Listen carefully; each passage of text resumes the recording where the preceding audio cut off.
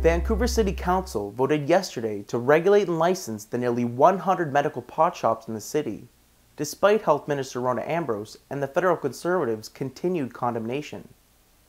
The agreed-upon bylaw will charge cannabis dispensaries a $30,000 licensing fee, the highest in the city for such a permit, and prohibits shops from operating within 300 meters of community centers, schools, and other cannabis dispensaries. Under these rules, dozens of pot shops are expected to close. Additionally, even though the Supreme Court of Canada recently approved medical pot patients to use edibles, they won't be allowed for sale in Vancouver's dispensaries.